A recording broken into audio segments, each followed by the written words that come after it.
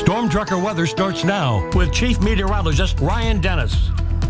Welcome back, everyone. It is cooler right now than it was yesterday at this time. Temperatures are currently in the 40s and the 50s in most locations. And on the Opportunity Bank of Montana weather camera, we have had mostly cloudy skies for most of today. And of course, we had some rain around this morning, and then we were mostly dry during the late morning, but then we saw a little bit of light rain pass through earlier this afternoon. And taking a look at satellite and radar, we are dealing with rain showers in western Montana, some snow showers along the Continental Divide, as well as along portions of the Rocky Mountain front.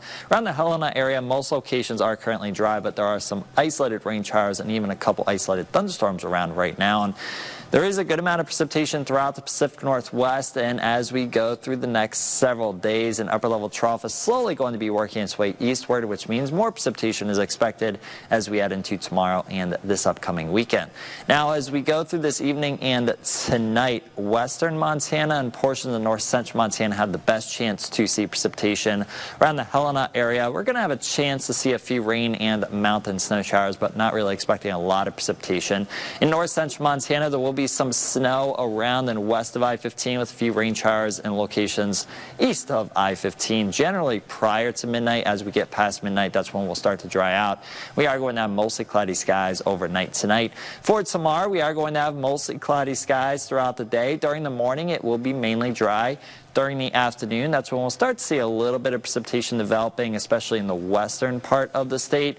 And then as we head into tomorrow evening, that's when rain and snow will become more widespread around the Helena area. And then as we go through tomorrow night, a mixture of snow and rain is likely around Helena. And there will be areas of rain and snow in central and eastern portions of Montana, with a mixture of rain and snow also likely in the western part of the state. And then as we go through Saturday, there are going to be areas of snow and rain around for basically the entire day. There is a winter weather advisory in effect for the northern half of the Rocky Mountain front, as well as some adjacent locations through 6 a.m. tomorrow morning.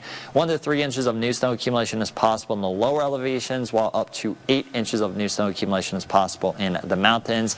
There is a winter storm watch in effect for the Snowy Mountains and the Judith Mountains in Fergus County from 12 a.m. Saturday until 12 a.m. on Monday. Up to 2 feet of snow accumulation is possible, and winds are going to be gusting as high as 45 miles per hour. It will continue to be breezy this evening, but that wind will diminish as we head into tonight.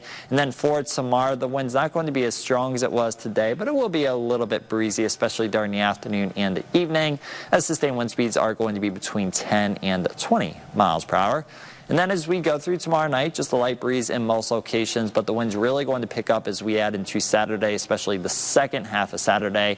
And gusty winds are expected with sustained wind speeds between 10 and 30 miles per hour, and a few wind gusts over 40 miles per hour are going to be possible at times. Tonight, low temperatures are going to be in the low to mid 30s, so it is going to be a cool night.